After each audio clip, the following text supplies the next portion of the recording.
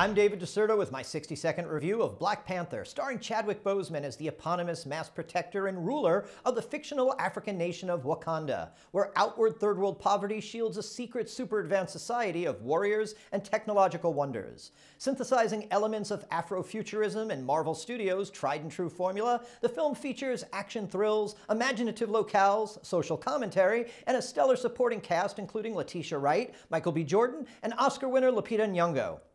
But director Ryan Coogler's effort is more than just a comic book movie. It's groundbreaking, the first black superhero to headline his own major film, apologies to Wesley Snipes.